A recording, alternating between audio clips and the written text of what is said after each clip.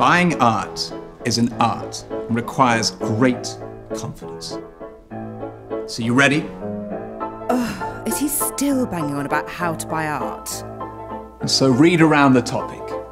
Hirst, Emin, Murillo, Fontana, Twombly, Zama, Kusama. Thatcher wanted a Warhol, and so we researched it. You're the one who had to buy the book. I was already familiar with his work. Then we bought it.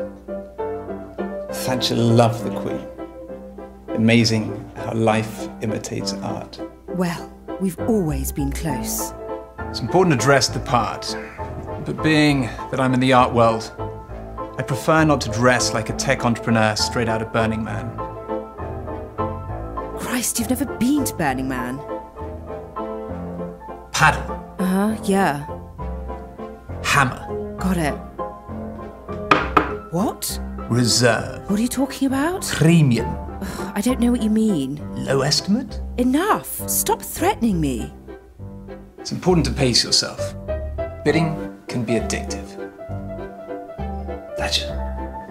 Thatcher. Sorry, what? Am I meant to be bidding? It's important to buy what you love, or what the experts tell you to buy. You can bid from anywhere, at any time. But ultimately, you never know who your competition may be. That's right, you don't. Or who will triumph. I won. You're going to pay though, right? That is how you buy art. We make a good team, don't we, Alexander? I bid, you pay.